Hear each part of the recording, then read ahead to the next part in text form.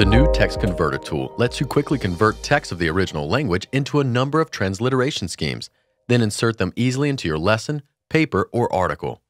Logo 6 now lets you accurately transliterate any Greek, Hebrew, or Aramaic text in seconds. First, go to the Tools menu, and from the interactive tools to the right, click to open the text converter. You'll notice that I have the BHS open in another panel to Judges Chapter 2. I'm currently working on a paper that traces the development of the designation Eved Yahweh, translated as the servant of the Lord. In this text, the phrase refers to Joshua, but in the past was only reserved for Moses.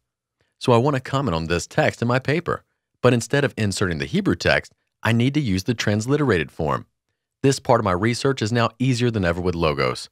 To convert this text from Hebrew to English, highlight the entire verse, then right-click anywhere in the highlighted text, and choose Copy from the left side of the context menu.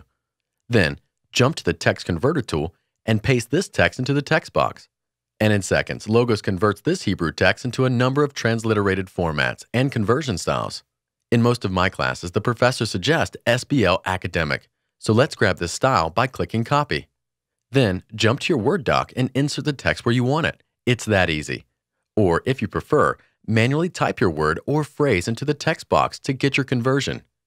For additional information on the various styles represented here, click the Help button. To get started using Logos and saving time, go to logos.com/6.